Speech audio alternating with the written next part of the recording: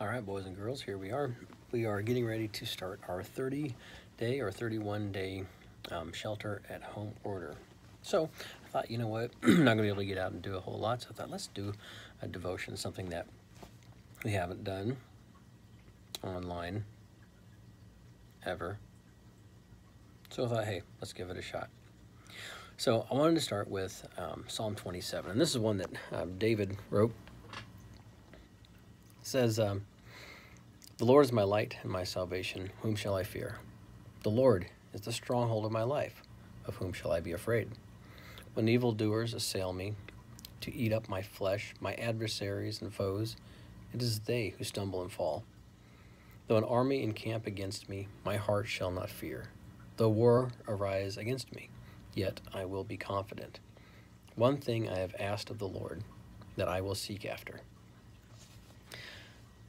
that I may dwell in the house of the Lord all the days of my life, to gaze upon the beauty of the Lord and to inquire in his temple." David knows a little bit about fear. He was always concerned about Saul trying to kill him. So I thought, what are things that we can be afraid of now? Well,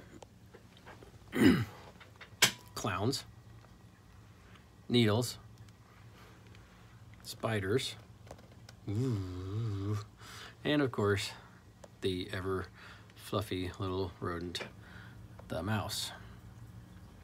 Well, another thing that people are afraid of now is maybe spending time with families, the coronavirus, of course. But what is it that we really need to be afraid of? I mean, all of these things, well, maybe except for some deranged clowns, can kill you. They can kill your body. But if there's anything that anyone would ever be afraid of, maybe it would be Satan. But why would we be afraid of Satan? You see, one of the things that was really cool about what Jesus did is that he died on the cross.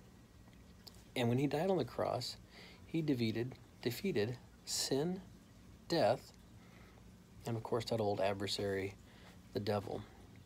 People are afraid of the devil because he is the great deceiver. What if he trips me up? What if he causes me to lose my faith? Well, you know, this is what's the great thing about all this. We have the Holy Spirit. In the waters of holy baptism, you were given the gift of the Holy Spirit. The Holy Spirit is poured into your heart. So, even though Satan might try to trip you up, Satan might try to make you feel as if you're no longer one of God's children, he can't. He won't.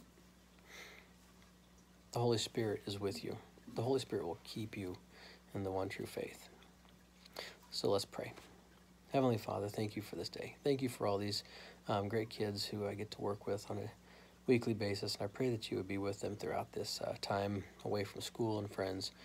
Bless the time with their families. Help them, Lord, to be able to trust in you, even though there may be fears, things that cause them doubt, things that make them struggle with their faith. Help them to remember, Lord, that you are with them, that your Spirit is in them, guiding them and keeping them in the Word.